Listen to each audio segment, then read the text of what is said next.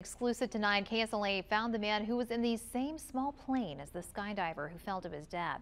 Alex Gordon came over from Monroe this past weekend for his first skydiving experience. He spoke with KSLA's Dominique Ben on the initial excitement and what happened once he parachuted back to the ground.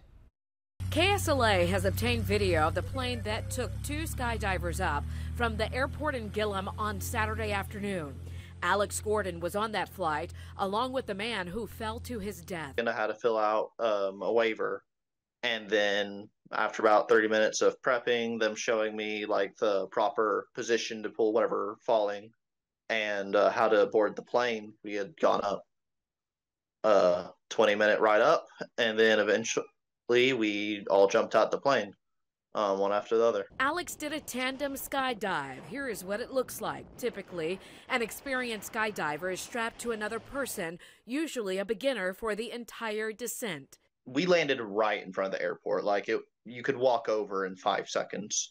But there was definitely concern. Like, they were wondering where he was. The guy I had landed with was asking the people who flew the plane, like, where was he? Did he not jump from the plane? Which they were told that he did. Caddo investigators say the skydiver who died appears to be Asian. Witnesses at Skydive Louisiana say the man was wearing a wingsuit and was testing out some new equipment.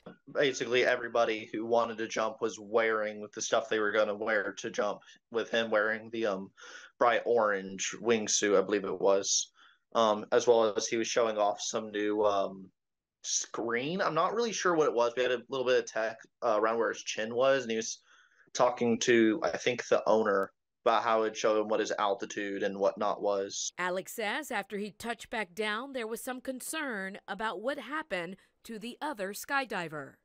But there was definitely concern. Like, they were wondering where he was. The guy I had landed with was asking the people who flew the plane, like, where was he? Did he not jump from the plane? Which they were told that he did. They were definitely concerned about where he was. For now, the Sheriff's Office and the Federal Aviation Administration is investigating the incident.